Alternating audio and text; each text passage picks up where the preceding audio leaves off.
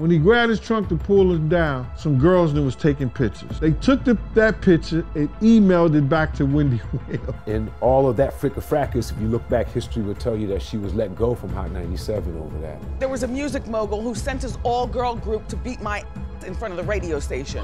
Yo, Puff, yo, you gotta let me film this, the whole thing. We need to document this, Playboy. Puff is there, and it's all about him, and I'll never get, he got mad at me. So, Jamie Foxx suffered a very serious medical emergency that landed him in the hospital.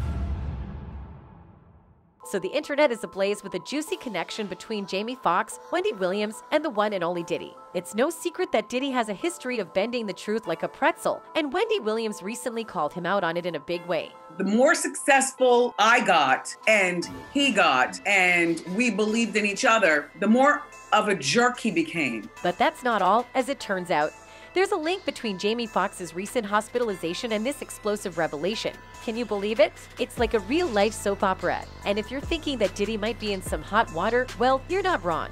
Wendy's comments have opened up a whole can of worms, and the fallout is spreading faster than a California wildfire. So grab some popcorn and settle in, because this scandal is just getting started. It's been reported that there's a steamy photo making the rounds on the internet featuring not one, but two shirtless men. Could one of these strapping lads be the notorious Diddy? The internet is in a tizzy trying to figure it out. But wait, there's more. If you've been keeping up with Wendy's hot takes, you'll know that she recently spilled the tea on Diddy's alleged gay affairs. And apparently, they got her fired up and fired from her jobs. But hold on to your hats because Wendy's got some more tea to spill. She's speculating that Jamie Foxx's recent health struggles might be connected to him spilling the beans about Diddy's saucy sex parties. Now, I know what you're thinking, is this just another baseless rumor? Well, fear not, my friends. Wendy always comes armed with evidence to back up her claims. And this time, she's got Gene Deal, formerly Diddy's bodyguard, spilling the juicy details. However, that's not always. Another musician who has been dishing the dirt on celebrities like Diddy and Alicia Keys' Jaguar right? Though, has been vocally condemning such behavior where others might remain silent. And Deal himself appears to be on her side, it would appear. He has a lot of experiences with Mary, Faith,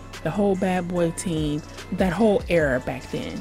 Alright, so drop down in the comments and let me know what you think. Wendy's substance abuse is no secret, and it appears Diddy was behind it, especially after she insisted on exposing his gay activities. It seems Fox is suffering the same fate, and it's heartbreaking. Back in 2021, the celebrated host opened up about her struggles with alcohol. Well, for some time now, and even today and beyond, I have been living in a sober house, Williams emotionally revealed to her audience. And you know I've had a struggle with cocaine in my past. I never went to a place to get the treatment. I don't know how, except God was sitting on my shoulder and I just stopped. A source close to Williams revealed that the host was trying to get better, but no one was willing to talk about what drove her drugs. By my 24-hour sober coach, back to a home, lights out by 10 p.m., so I go to my room. Wendy has been brave enough to make herself the face of addiction. The source says, it's a disease and a very real and constant fight. It's been extremely difficult to put herself out there and be vulnerable as this is such a private struggle, but it's too important a topic to ignore. She is known for keeping it real and felt the need to keep it real for her fans. Wendy Williams knew that the Daily Mail story was breaking and she wanted to be honest with the viewers. She wanted it to be her story to tell. Let's start at the beginning. In 1998, Wendy Williams, a then radio personality for Hot 97, made some explosive claims about Diddy's sexuality. But when the Bad Boys founder caught wind of Wendy's rumors, he allegedly used his connections to have her unceremoniously fired from the station. And so began a feud between Wendy and Diddy that would last 2 decades. But what does all this have to do with Jamie Foxx's recent health struggles? You ask. Well, according to Wendy, it all ties back to some steamy secrets from Diddy's infamous sex parties. I was there when he got rid of Wendy Williams. Diddy? Once upon a time, a notorious music mogul allegedly sent a girl group to teach our beloved Wendy a lesson. She claimed they came to beat her up in front of the radio station, and the rumor has it that the group in question was Total, who happened to be signed to the mogul's label Bad Boy Records. You guessed it right. The mastermind behind it all was none other than Diddy himself. I finished my shift, round up my headphones to see everyone lined up on the side of the window, looking down at the sidewalk, she recalled. When she got downstairs, she saw this girl group jump out of a gypsy cab to kick her ass. In her book, The Wendy Williams Experience, Wendy confessed that she had been holding on to resentment towards Diddy for nearly 2 decades, believing he had tried to ruin her career. She didn't shy away from admitting that he had put her through hell, but she maintained that she didn't hate him. In 2017, Diddy paid a visit to Wendy's show to publicly put their long-standing feud to rest, something that Wendy had hoped for but never thought would happen.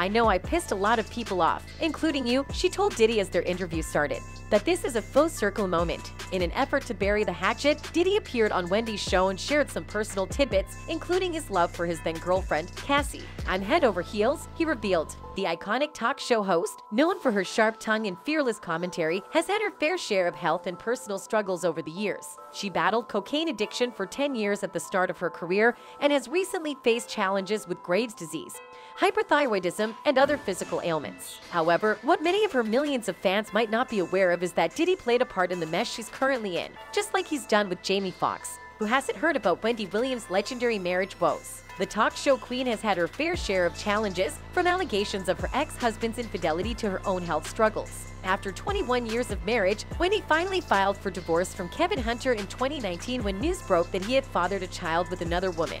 Their divorce was finalized the following year in January. Wendy may be a force to be reckoned with, but even she couldn't escape the flu. In 2018, she was forced to cancel 3 episodes of her show for the first time ever after experiencing some pretty nasty symptoms. She bounced back in no time and reassured fans that she was back in action. But that wasn't the end of it. Wendy's fans were left worried when she took 3 weeks off later that same year due to her struggles with Graves' disease and hyperthyroidism. Her doctor recommended the break to help her get her medication in sync, and Wendy came back stronger than ever. It even gets juicier to celebrate her Be Here national campaign with the Hunter Foundation. Wendy reflected upon her decade-long battle with cocaine addiction during a July 2018 interview.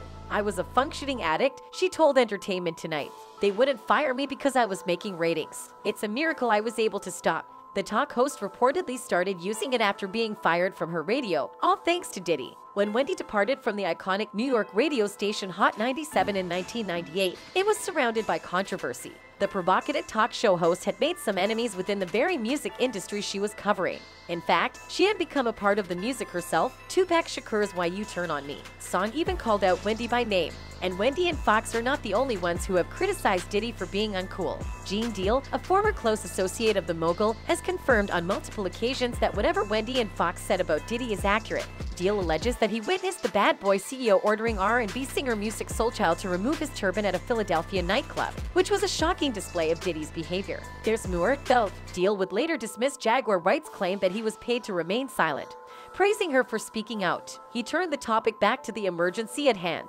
Wright, in the meantime, has been laying her ex-boss with some serious allegations about what she claims were underhanded maneuvers on his part. It's time to take a close look at these claims. As he put it, "Baby girl, listen to me. Ain't nobody paid Big Gene off. Ain't nobody ran Big Gene off. It's not happening. Never ran and never will. Never has. From nobody or no man. Sweetheart, you're wrong about that. So, I've heard you say that twice. Somebody said that to me twice, so I'm just letting you know, baby girl. I don't know you personally. Do you understand? But I respect what you do, but you are wrong when you tell. Unless it's another bodyguard. It ain't Big Gene. You might be speaking about somebody else. You're not speaking about Big Gene." Deal's attempts to defend himself from the accusations made by Wright and Wendy only served to reinforce their arguments. He claimed that it was his experiences working for Diddy that caused him to turn to religion. Additionally, Jaguar implicated Mary J. Blige, prompting the former bodyguard to bring her up. Prior to the Diddy incident, Jaguar alleged that Blige had concealed her attraction to women for many years and challenged her to a musical competition. Despite facing opposition, Jaguar persisted in her accusations, even challenging the queen of hip-hop soul to a dance-off on Instagram. The evidence against Diddy is mounting, as Gene's recent interview only adds to the allegations made by Wendy Williams and Jamie Foxx. Gene claims that he once took Diddy to an exotic bookstore during a working trip in early 2000, and that Diddy bought a bag of sex toys for his children, which reportedly contained several butt plugs. Furthermore, Gene alleges that after a concert in North Carolina, Diddy planned to bring these toys to Ja Rule's house, despite Gene's attempts to persuade him otherwise. These shocking charges have left many people expressing disbelief and shock on social media. Gene may have some fascinating stories, but he isn't the only one. Wendy is unhappy with the widespread homophobia in the hip-hop community and has made her feelings known. What she meant was, "I'm not down with any of that, and I took her seriously. That guy is not my type." In case there was any doubt, the 1980s also had a sizable gay population, which is worse, denial of something that shouldn't be denied, like hip-hop men wearing skirts or hip-hop men being closeted and having lots of babies to establish their manhood. Many events from earlier in my career have culminated in this moment. The question that many are asking amidst the recent rumors about Diddy's sexuality is whether he is attracted to men. Despite being romantically linked to women like the late Kim Porter, his sexuality has been the subject of persistent speculation. Christian Combs, who is now following in his father's footsteps in the entertainment industry, is one of several children born from these relationships. Although Diddy has repeatedly stated that he is not gay, his behavior over the years has led some to believe otherwise. One recent music video features a rapper whose lyrics read, "Sometimes I ask myself, like, what is it going to take for me not to be afraid, to be loved away? Like, I really want to be loved.